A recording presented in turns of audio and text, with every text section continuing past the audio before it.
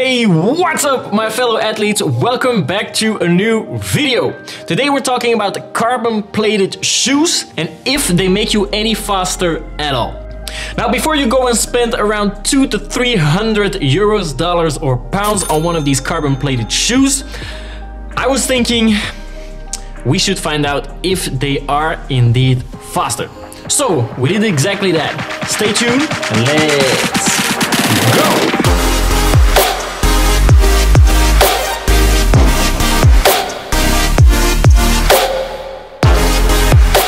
Remember a few years ago when Nike came out with the Vaporfly 4%?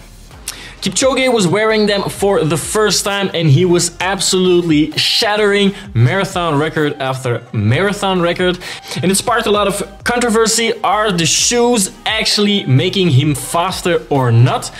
And how much so? I dug a little bit deeper and I tried to find out how much faster these shoes could make you, if any faster at all. But before we can get to this and which shoe is the fastest, yes, there actually is a shoe recommendation in this, so stay tuned. We got to know how these shoes work. Inside most of these shoes, or at least these super or these carbon plated shoes, there will be a carbon plate in the midsole. The carbon plate in the middle of this shoe is actually there to propel you forward. It makes you lose a lot less energy, since this is a very rigid structure that if you put force to it, it will give you that power back and therefore propel you forward. Now, there is a caveat to this, and this mainly has to do with the design of the shoe. There is a test done with Skechers shoes where they made people run with the Skechers shoes with and without the carbon plate. So the exact same shoe, and they looked at the difference in their running times.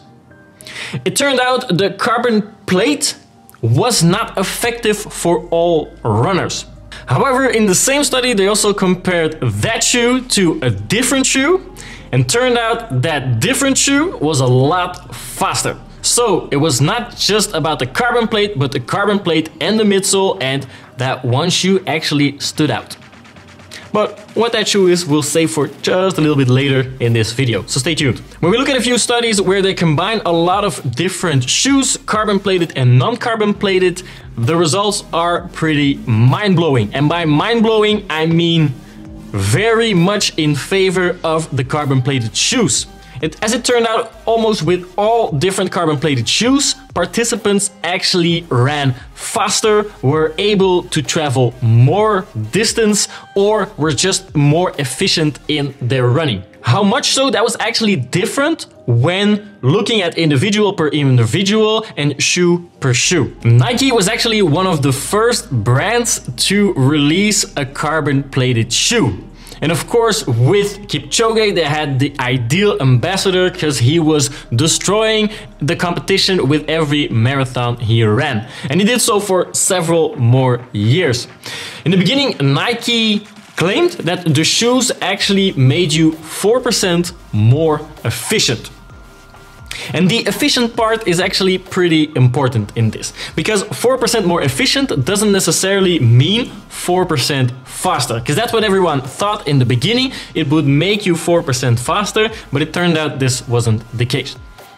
It depends on your running pace, your running style, your strength, or a whole bunch of other factors that would determine if you got faster or not and how much so. But the 4% was pretty indicative to how much faster you would run. The 4% wouldn't necessarily be 4% faster in your end time, but the 4% more efficient with most people, most runners, would actually make you 1.5 to 3% faster. So a little under 4%, but that's where most studies actually found it to be making you faster. When Kiptum smashed the marathon world record in Chicago last year, and sadly he's no longer with us, his trainer and his team actually commented on the shoes he was wearing. Kiptum was seen as a larger runner, especially in the marathon top athletes, because most of them are below 60 kilograms or around that, and Kiptum was set at the time to be somewhere in between 62 and 65 kilograms. There's still a little bit mystery around this, but since he was on the slightly heavier side, the team and Nike also were claiming that he had more benefit of the carbon-plated shoe. Just the sheer size of him and the weight actually made him propel forward more.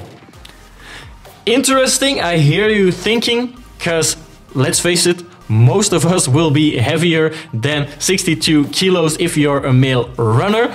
I am, by a long stretch at least, so I hope that these shoes might make me even faster. And remember, I was talking about that shoe recommendation. Well, one study actually found that the Nike Vaporflies were far outperforming the other shoe brands. But that was only one study. I did not find this in any other study, however, so do take this with a grain of salt. So, should you be spending €200 to €300, dollars or pounds on one of these shoes?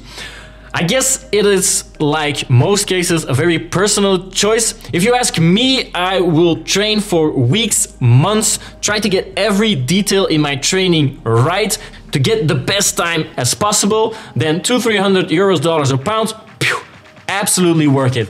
For some of you that might not be the case, and then these carbon-plated shoes might not be on top of your list. They also aren't always super comfortable. They can be a little hard on your feet. So if you're looking for comfort, then these might not be the ones that you should buy. I hope that this was very informative, and if you found this video helpful, then make sure to click that like button. It makes the video go out to more people and I really appreciate it. Also, if you like the content, subscribe to the channel because we're making a lot more videos in the future. I hope you are absolutely smashing your next run. Maybe we'll bump into each other, and I hope you are having an absolute blast with the next run. See you guys in the next one. Bye.